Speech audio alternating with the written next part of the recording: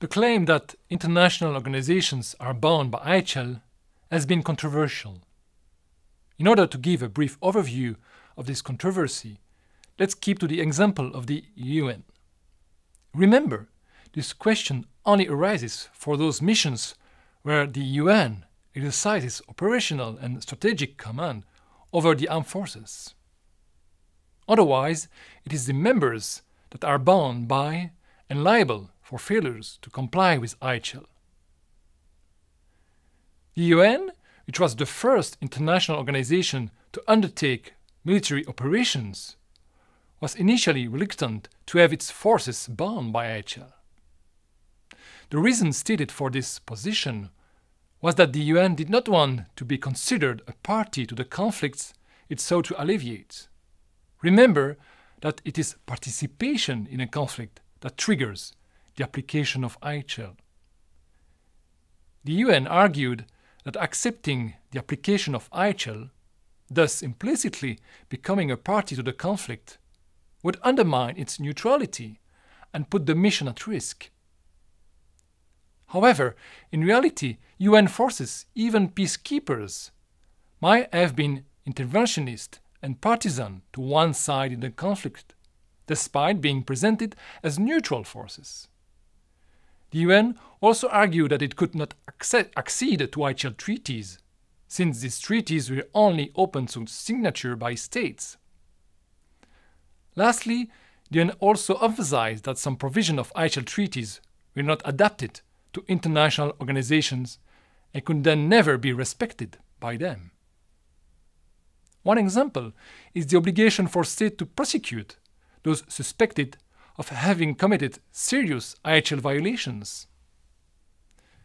The UN has no capacity in order to fulfill such obligations.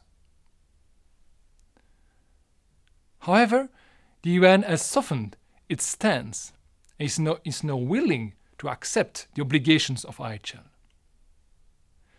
This process began with the UN making ad hoc declarations in which it recognized that its forces had to respect the spirit and the principles of the main IHL treaties in relation to specific missions.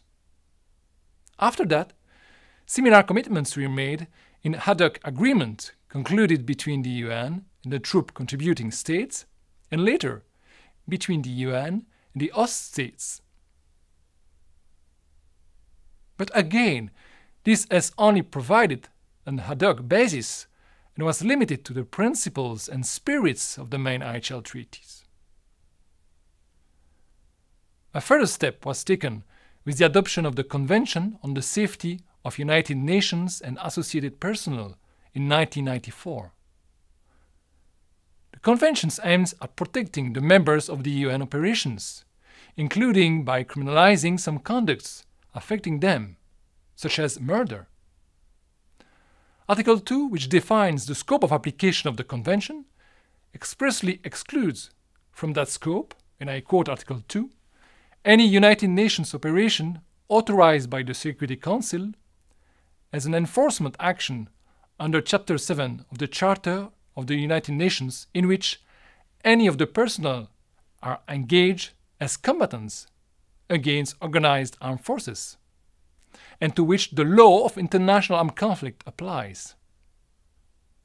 So these provisions makes it clear that the UN forces, those authorized by the UN Security Council to carry enforcement actions, might be bound by IHL whenever they were party to an armed conflict. This is the first time that this was admitted in general terms. It was only in 1999 that the UN gave a clear endorsement of the binding nature of IHL on its forces. In August 1999, the UN Secretary General issued a bulletin entitled The Observance by United Nations Forces of International Humanitarian Law. More precisely, this recognizes the applicability not of all IHL provisions, but of the fundamental principles and rules of international humanitarian law to the UN forces. It contains a list of IHL provisions which are largely inspired from the provisions applicable in international armed conflicts. It is expressly provided that the list is not exhaustive. It goes beyond what it is provided under customary IHL, and sometimes even beyond some IHL conventional rules, for example by providing a general prohibition on incendiary weapons.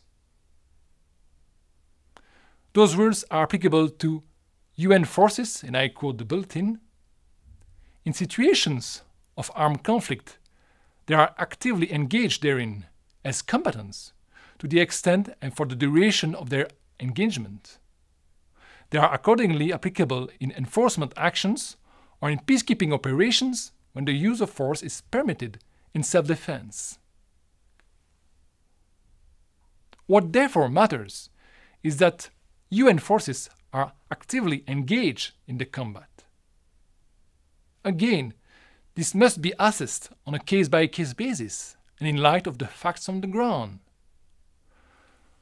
For example, even if a UN force is presented as a peacekeeping force, and therefore as neutral, it might be possible that, given some specific circumstances, it took part in combat, and therefore the UN bulletin is applicable